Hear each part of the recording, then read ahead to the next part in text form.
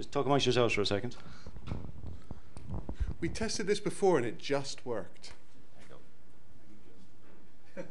There you are. See? No Brilliant. problem. Thank you, Brian. Okay, so Adam Field from the University of Southampton. And this guy you might have heard of. That's fine. Okay, thank you very much, guys. Yeah, let me just press play. So I've got a timer here. Hooray. Okay. So we've been working for a little while on putting tweets in repository, and this exists in a broader context, and Les is going to talk about that because he's kind of been leading the direction of this project where I've been focusing on the coding and the architecture. So we decided to split the presentation that way, and kind of context comes first, so Les will really come first. So I'm not really sure why I started, but because you're the one who actually knows what's going on. That's why. Okay, shall we get the burning bus up? Yes, let's get the burning bus up. All right. So this is the beg your pardon. So this is the context for the work that we're doing, which is an image from the London riots. And shall I stand over here? Which is an image from the. If you're unmuted, it would be all right. Okay, is that all right? I haven't got my glasses on. You can stay now wherever you want. Beg your pardon. Right. So the context of this is some work that happened, not anything that we did, in the London riots. I read a book that a sociologist had published about the evidence of what the causes of the London riots were, and it was sort of very interesting. He'd done some serious analysis by doing a number of things, interviewing people. But he said in his book that the most important source of information they had was videos that the participants had posted on YouTube of what was going on. Not necessarily people who were participating with rioting, but passers-by or whatever. So they put things up on YouTube of what was going on, and that was the most important part of the study for him. But what he found was that people were taking those things offline very quickly because they were worried of the consequences of having posted them, that the police would come and sort of think they were ringleaders. So he found that sort of the web, social media was this incredibly rich set of source of information for his research, but it was incredibly ephemeral. Sort of we're used to the sort of preservation. We're used to the idea that things will go away eventually, but it will be our fault. We're not used to the idea that things will sort of kind of come and then go away very quickly. That they're quite as sort of ephemeral as that. And so I really wanted to do something that worked on that. Part of my job now is to run a doctoral training centre in web science. We have a lot of big interdisciplinary activity, lots of social scientists looking at social media. And one of the key parts of that for them is Twitter, because it's very accessible. It's easy to get hold of. So there's a lot of work going on Twitter. And we really wanted to do something. Twitter is a fantastic example of some social media that's here today and gone tomorrow. And we needed to be able to make large-scale collections of tweets around events, and so the London riots and the Occupy activities, things that are socially important, also like Doctor Who. Comments that people make about things, sort of internationally, you see people's attitudes. You get a lot from these, given the constraints. And when we saw that, oh look, this is data that's here and goes away. This sounds very much like preservation. This is something a repository can do. Let's see if we can help people because they understand repositories, they use repositories. Let's see if we can extend the repository to be useful in this area. And this is where Adam comes in and I leave. The power of the microphone. Got no whistle now, Les. Right, so we built a harvester. So this is our first iteration of the harvesting part of the system. So we're only connecting to the Twitter search API, which is a kind of it's very simple. You don't need to authenticate. There, for all intents and purposes, isn't really an API limit. They say there is one, but they don't publish it. I'm not sure whether there is one or not, but we've never really had a problem. I guess the key issue with it is that you can only go back 1,500 tweets on the search API for any given search. But for our purposes, this has been enough. So the strategy we ended up with was to hit the search API every 20 minutes and download JSON from Twitter's API. There are libraries out there, but they're quite heavyweight. So we just made a request for some JSON, then we had something that was nicely processable. And as Les said, we want to preserve this in the repository, not only for our system, but as we were doing this work, people started coming out of the woodwork who had written. We're a computer science department, and somebody said, "Yeah, I wrote a harvester. I've got 5 million tweets over here that I don't know what to do with." So putting the infrastructure in the repository for this is important beyond the scope of harvesting from Twitter, because we have a lot of tweets kicking around the place that we didn't harvest, and it would be really useful to have these in one place so that when these PhD students who have written these little harvesters and collected this stuff and put them in a database or in some files in their own formats, when they leave, these resources persist. So yes, this is one of the boring slides. This is our first architecture that we wrote. We went with a very simple method and said, okay, so a set of tweets, that's kind of like a document. Let's just put it all in a document which exists under an ePrint. So in ePrints, which is the platform we happen to use, that's the one we know best, a document can have any number of files, and the usual reason for this is because HTML documents have any number of files. So what we would do is we would harvest from Twitter. Every time we'd hit the search API, every 20 minutes, we'd create an XML file underneath the document that contains the results of that harvest. And then we would process those to create HTML files, which were long lists of tweets with an index file that were relatively browsable. There was a flaw in this plan, which I'll come to in a minute. I'm sure if you think about it for more than 5 minutes, you'll spot it. And we ended up with a page that looked like this, which was the way to access this data. So at the top left, and I stood at various points in this room yesterday to see where people could see this. And I don't think people at the back can see it very well, but about 2/3 of the way up the room, you should be okay. But in the top left, we have a standard ePrint abstract page, which has a single document, which is listed as HTML. And if you click on that, you get the top right, which is a long list of links to pages containing tweets. And then you click on one of those links, and you get a page that shows you a list of actual tweets. And we thought this was amazing. You could click on the links, you can follow things, and we thought, wow, that's brilliant. But it turns out it wasn't particularly brilliant. We had enormous scaling issues.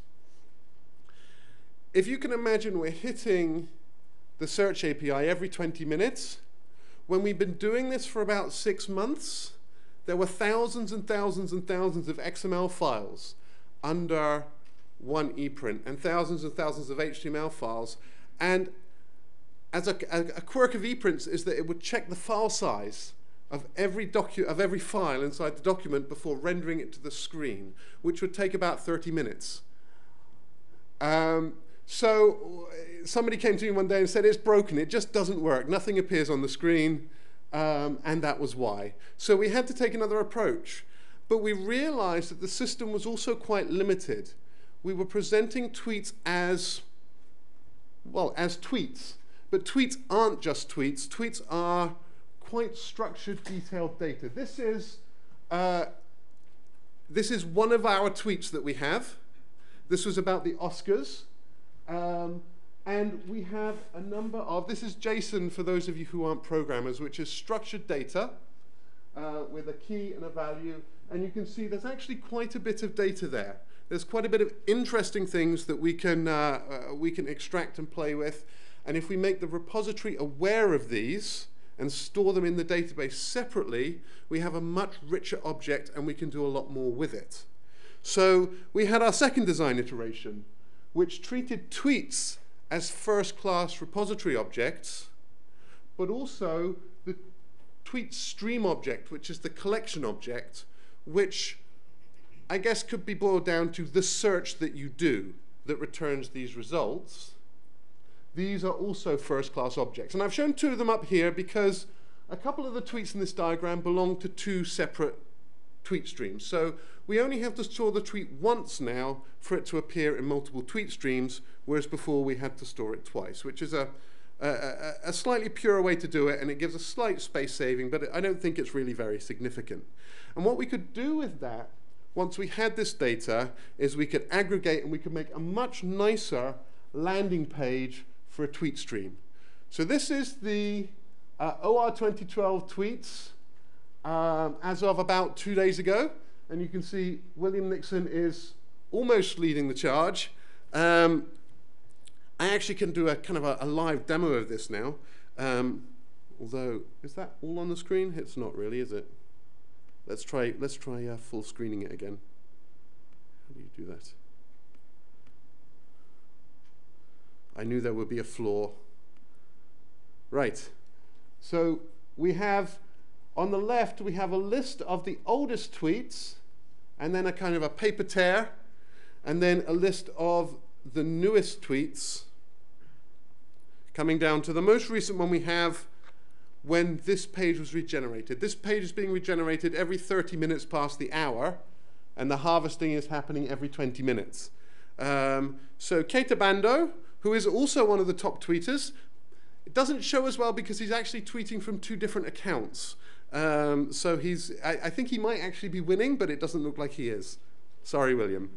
And then what we can do is to give people a feel for what this tweet stream is, we can pull out some of the data and aggregate it from the tweets so that we have, I guess, something pretty to look at, but also some initial analysis of the tweet stream so people can at a glance see an overview of what it's about. So we have who's been talking and how many things have they said, what hashtags have they been talking about, who has been talked about.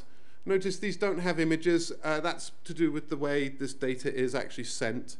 The links, this has got worse. There was a scaling issue to do with URLs that I'll talk about later. So these will just say t.co, which is not particularly useful. And then a frequency graph showing a very definite spike when the conference actually started. So just by looking at this page, we have a much better interface on the tweets than we had in the previous version.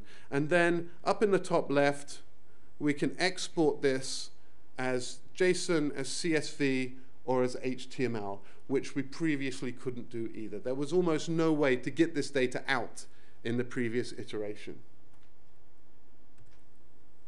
Oh, I'm not in PowerPoint anymore.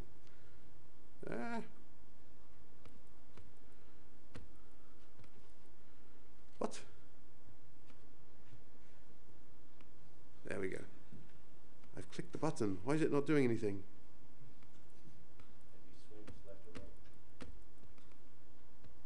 No? Ah! Ooh. What?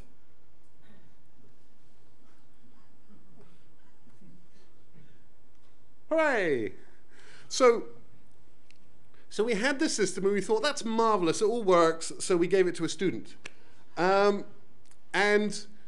Or we gave it to several students actually, a small number of students and Les, and they created a number of tweet streams, and they happily harvested tweets forever, and everybody was perfectly happy, until we got to about 12 million tweets in the repository.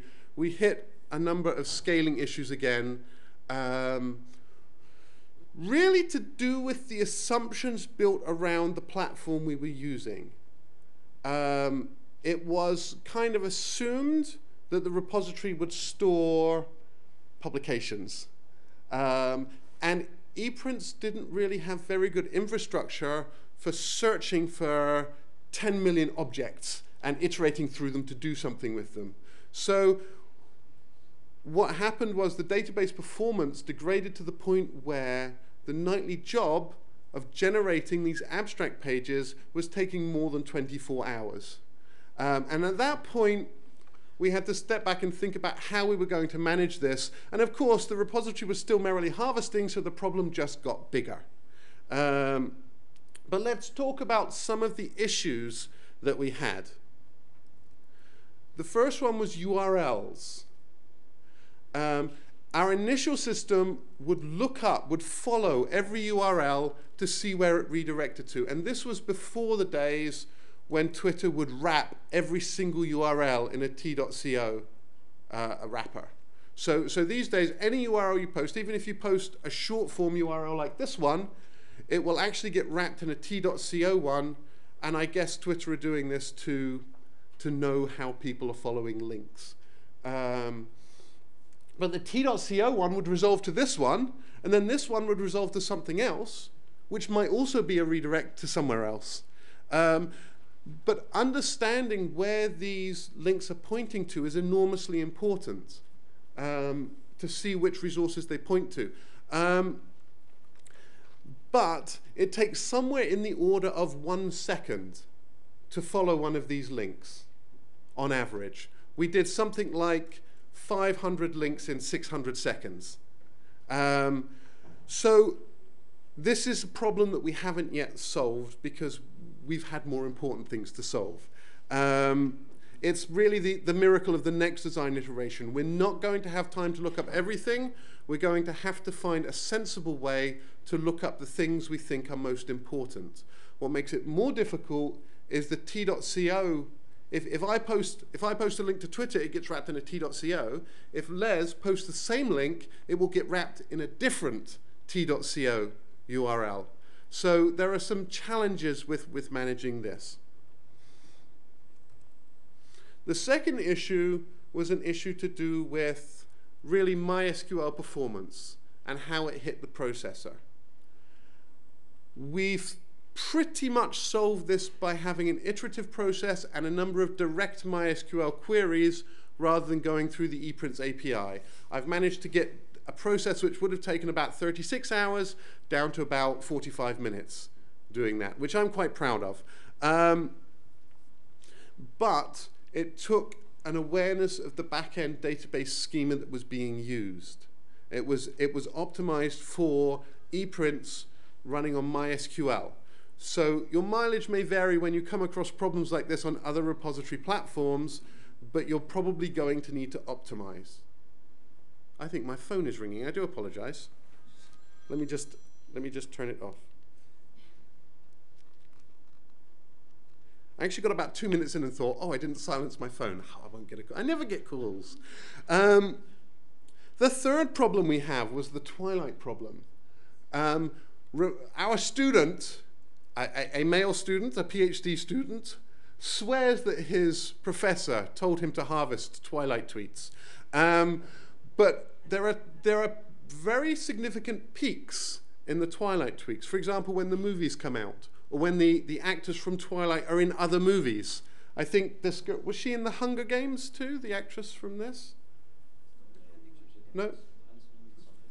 Okay, so she was in another movie and there was a spike of tweets, and what happened is we got more than 1,500 tweets every 20 minutes.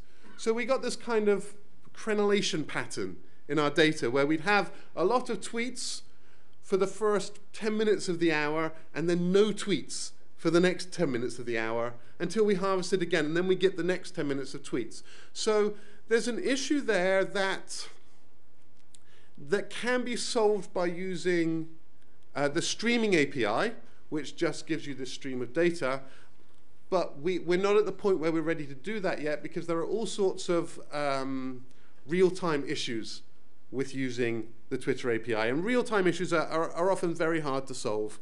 And we've only just got this working. So let's talk about the future. I trawled Wikipedia for pictures of the future, and this is the best one I found. This was painted in 1900 and something, and it's called Going to the Opera in the Year 2000. And I thought it was wonderful. But what do we want to do in the future? We have some issues with the current system. We want to use the streaming API. We want to sensibly handle URLs, but we also want to deal with a problem that's a systems problem that we have, which is the unbounded nature of the system. If we set up something to harvest, and we set up something else to harvest, after a year or two, we're just getting more and more data into the system. At some point, this set of optimizations is going to break because we'll have too many tweets again, and there's no way around that. We're going to need a strategy for the next order of magnitude problem when we do get to it. And we haven't really even begun thinking about that yet. But it will be a problem, and it will be harder to solve than the last set of problems were because the data will be bigger. But aside from this system, our goal is really harvesting social media, harvesting the important bits of the web. And we've identified a few other places that we can use a system like this. I was sat there yesterday typing up my notes, and Les is probably a better person to talk about this, but the ones I took off the top of my head were YouTube videos with YouTube comments. There isn't currently a good way to archive those, and those can be quite interesting, usually quite banal. But the other interesting one we had that has similar properties to harvesting Twitter would be harvesting Google results over time. And these could have enormously useful social science uses. So finally, if you want your own one, this is the ePrints Bazaar. If you have a clean Debian or Ubuntu install, I think a competent sysadmin can get a Twitter harvester running on it within about 20 minutes. So if you want one of these, you can have one. It's all out there, it's all open source, it's all free. What would you use it for? Lightweight harvesting for non-technical people. Did you want to say something else, Les? I was just going to augment your excellent comments. If you have somebody who wants to just spin up a harvester and you have some ePrints experience, this could be the path of least resistance for getting that up. Yeah, so the real application we see, we know that there are large-scale, programs for doing this kind of thing. What we wanted to do was give something to students, particularly master's students, perhaps, is our aim, who want to operate in this area, and social media is a big growth area for the social sciences. But who don't have experience, they don't have any technical competencies particularly, their supervisors don't have technical competencies perhaps, and so they just need something to work on in an investigation that's going to take place over a few weeks or a few months, perhaps a PhD student. So although we know that there are these scaling things that are actually really helpful because they shine a light on the assumptions that we've built into ePrints, of the kinds of material. We weren't expecting people to put in, billions of 140 character resources. So that's great, but from the point of view of the educational benefits of this, so that's really what we're going for. It's for the medium scale, for students and for doctoral students to sort of cut their teeth in these areas. Okay, I think that's all I want to say. Thanks very much. I think we're done. Okay, fantastic.